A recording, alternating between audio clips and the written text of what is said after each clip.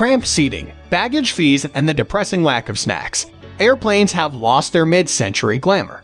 But what if you could spend a lot less time on a plane? You might not remember, but there was a plane called the Concorde that flew fast.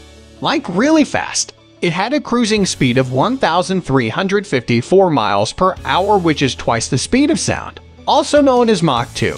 A flight from New York to London, which typically takes 7 hours, would only take 3.5 hours going supersonic on the Concorde. Sadly, the Concorde is long gone. Its final flight touched down in 2003, and since then the Concorde sonic boom has mostly faded from memory. But that's all about to change. A half a dozen startups are gambling on the return of supersonic air travel, and new aviation laws could help that speed to come back. There are questions, of course. Will it be affordable or only for the super rich? What about the environment, and why does anyone need to go that fast?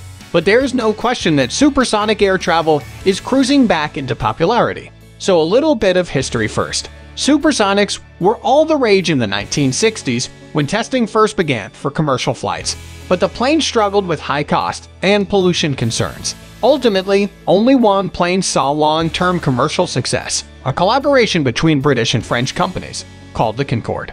The Concorde's maiden voyage in 1976 kicked off a new era of luxury air.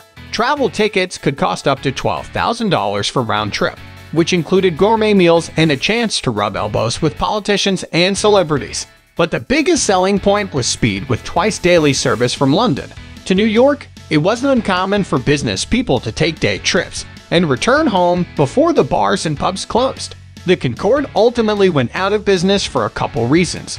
In July of 2000, a Concorde jet operated by Air France blew up shortly after takeoff, killing 113.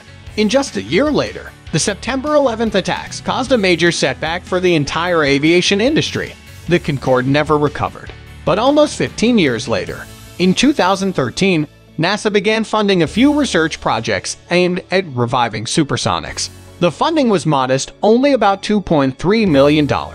But the projects all tackled a different technical challenge facing supersonic travel. For example, while plenty of people want to fly faster than sound, no one wants those planes flying over their homes. In fact, Congress passed a law in 1973 banning supersonic flights flying over land in the United States. That's because supersonic aircraft create a trail of deafening sound called a boom carpet. As the plane's nose pushes into the air, it flings aside air molecules and waves of pressure like a boat, awaiting when those waves hit the landscape. They create a loud, booming noise that could sometimes damage property. NASA wants to figure out how to muffle the sonic boom.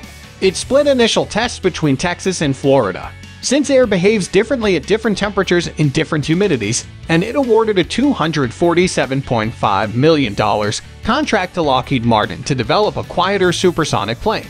That research may find a foothold soon, because right now the FAA is considering lifting the 1973 ban on civil supersonic flights. 2 decades have now passed with all the progress the world has made in its march through time. Some could not accept a new era bound by mere subsonic travel. We're now approaching a possible renaissance of supersonic passenger planes, and this time it might actually work.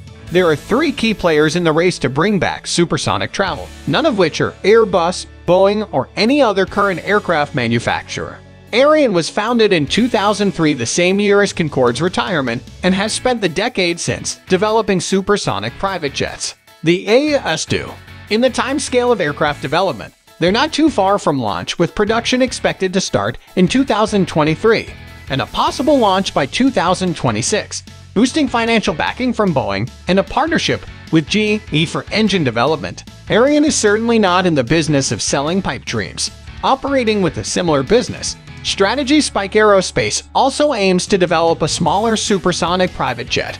Uniquely, they're planning to reduce complexity and increase efficiency by eliminating windows entirely in the passenger cabin, replacing them with screens displaying high-definition camera feeds from outside. Despite its lack of big-name partners and a less like public appearance, Spike is viewed as a real contender and is working on a similar timescale to Aerion. Then there's Boom Technologies. If you've heard of any supersonic aircraft developer, this is the one whose business model is entirely different. They're not taking the conservative, safer routes with smaller private jets. They want the whole pie. They want to be Concorde 2.0. After emerging from these same powerhouse Silicon Valley accelerator program responsible for Airbnb, DoorDash, Reddit, and more, they've initially focused their time and funding on developing a one-person proof-of-concept supersonic jets, the XB-1, to serve their ultimate goal of launching a 65 to 88 passenger commercial supersonic jets. The Overture, like Aerion, they have some serious partners: Japan Airlines, U.S. Air Force, and Rolls-Royce, and more, interviewed as the most ambitious of the three companies, yet potentially the one with the most attainable goal. Now, supersonic passenger travel has already existed. Even if it doesn't now, it will not be a technological breakthrough to simply make that happen again. What will be a breakthrough if achieved, though, is doing what Concorde could not facilitate: widespread supersonic travel in a sustainable manner, both economically and environmentally.